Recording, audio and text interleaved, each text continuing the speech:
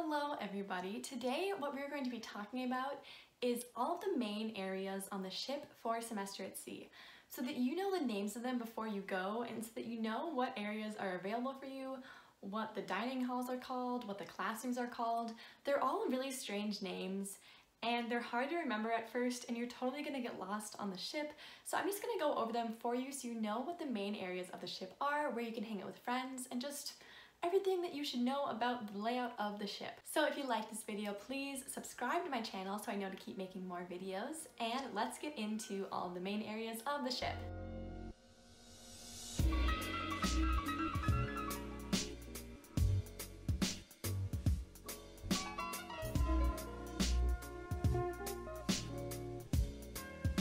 Alright, so the first place that you should know about is called the Lastinger Union, and this is the big lecture hall on the ship. It's also where we have all the big events, like when we meet for pre-port, when the entire ship is together before we get to a country.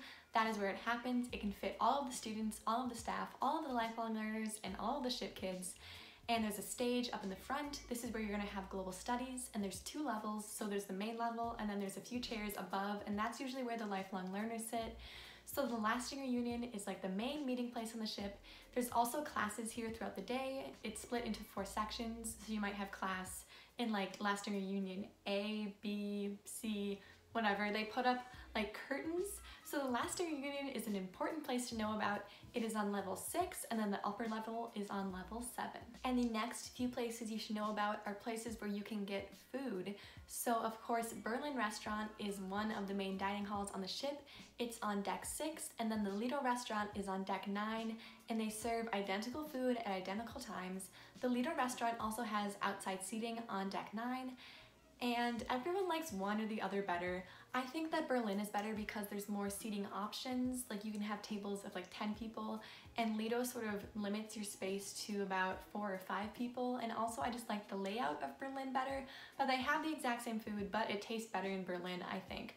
But Lido is nice because you can eat outside when it is nice and sunny out, so that is a plus for Lido. And then there is one more restaurant on the ship, and it's called like the Via Hares restaurant. I don't know how to say it. No one ever really says the name of it. This is just where you can have fancy dining, which is something you can sign up for with your friends, and it costs like $30, I think. And it's a 5-course meal, which is actually very delicious.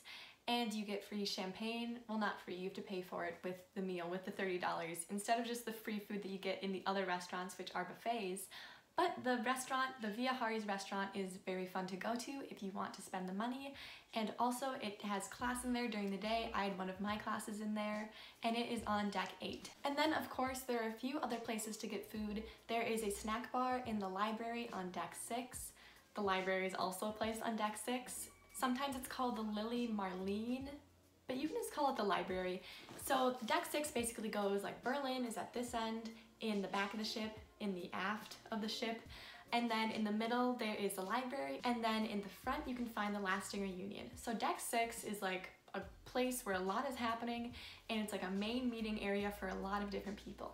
And then there's another snack bar on deck 9, sometimes called the pool bar, and at the pool bar you also can order things from the grill, which is also on deck 9, but it's by the Lido restaurant in the aft of the ship, next to the outdoor seating area. So you pick up your food from the grill, but you order it at the pool bar, and these are both on deck 9. And then obviously the other thing that is on deck 9 is the pool deck and the pool. And then if you head inside past the pool bar, you will get to the Lido Terrace, which is used as a classroom during the day, and it is also a very good place to study, and it also holds events at night like bingo night and trivia night. It's very nice and calming in there. I like that place a lot. So that is on deck 9 as well. And then heading back inside, if you go to deck 8, you will find the Kino Theater, which is a movie theater that is on the ship. They play movies in there every once in a while, and they will let you know this before it happens, or sometimes they play movies in the Lastinger Union as well if they think it's going to be a more popular movie that the whole ship is going to want to see. And then there are 2 fitness centers on the ship. There is one on deck 6, which is indoors, and there's one on the back of deck 8, which is outdoors. And then also on deck 8 you will find the Adlon Lounge, which is used as a classroom, or like, I don't know what it's supposed to be. Maybe it was like the old library, but now it's just used as a classroom.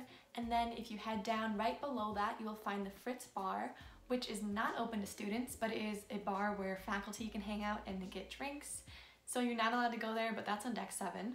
Also on deck 7, you will find the ship store where you can buy sweatshirts and t-shirts that say semester at sea. You can buy sunscreen, you can buy school supplies, you can buy like toiletries and stuff. They really have a lot of stuff in there, so that is a good place to go if you run out of something. And next to the ship store on deck 7, you'll find the hair salon or spa where you can get your hair dyed, you can get it cut, you can get it colored, you can get your nails done. They do a lot of different fun treatments, and also in the salon on deck 7 you can sign up to go to the spa, which is on deck 3. So the spa is something that you can sign up for with a group of I think 8 or so friends, and you each have to pay $20 for 2 hours in there. But in there they have an indoor pool, they have a steam room and a sauna, they have a huge like brass tub, they have some like heated chairs and stuff. You get to do face masks and face scrubs and like face lotions, and you get juice, and it's really fun. So if you want to do that, be sure to sign up for that. And you can sign up at the hair salon on deck 7, but you actually go to the spa on deck 3. Also on deck 3 is where you're going to find the medical center or the clinic, and they can help you with a lot of stuff. If you have any issues at all, you should go down and check with them, like a rash or like a weird bug bite, because you never really know what it is if you're in a different country, so you should always get it checked out. And this is also where you can go to get seasickness medication, so that is very important to know as well. And then right above this is deck 4, where you're gonna find just cabins for people sleeping, like students. And the same thing is on deck 5. That's where all the rooms are, decks 4 and 5. And also on deck 5 is the reception desk, which is a very important area on the ship. So this is where you should go if you have questions about literally anything. This is where they're gonna keep your passports. This is where you can sign up for field programs. The reception desk is a very important place. It's like the hub of everywhere on the ship, and it's on deck 5. So that basically covers all the main areas on the ship. I hope that it helps you to hear about them, hear their names, know what they are. So I hope you liked this video, and please subscribe if you did, and I will see you guys in my next video.